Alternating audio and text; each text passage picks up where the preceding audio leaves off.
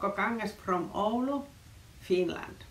Last spring, April of 2021, we carried out a couple of ATS STEM projects in Oulu Teacher Training School. Here I present one of them. Renewable energy. Starting points. 46 students, 12-13 years old in 6th grade from Oulu Teacher Training School were involved in this project. There were 2 supervising teachers, but 8 teacher trainers were responsible for teaching the project lessons.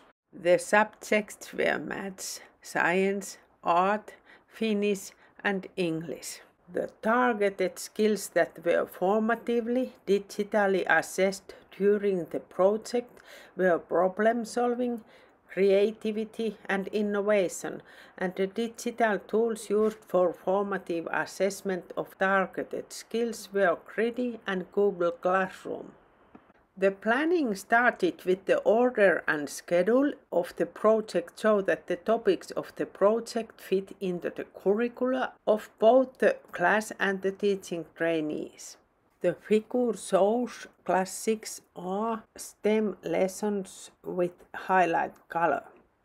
The lessons were spread over 6 days over 2 weeks on both sides of Easter. Students researched different ways to produce energy. Every group had their own renewable energy form. They imagined they were an energy company who had to defend their own type of energy at a city council meeting. Together, students voted on which form of energy was most ecological. Reflection.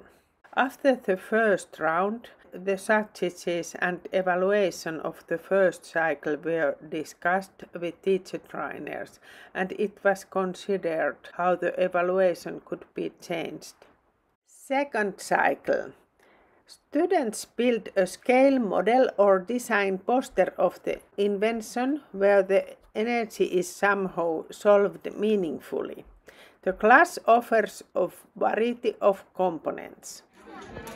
Students presented their ideas and structures to others.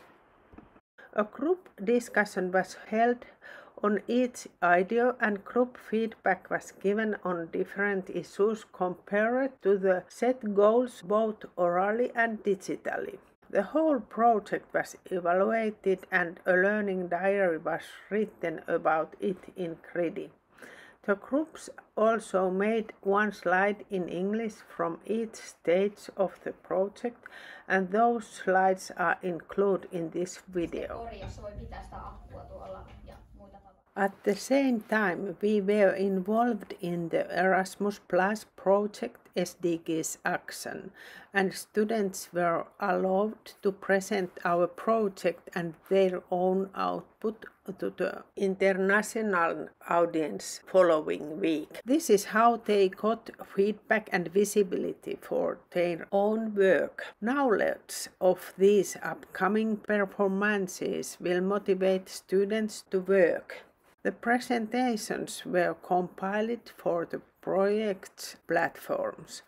The students were very pleased with this project and felt that it improved their creativity and innovation skills. Thank you. Bye bye.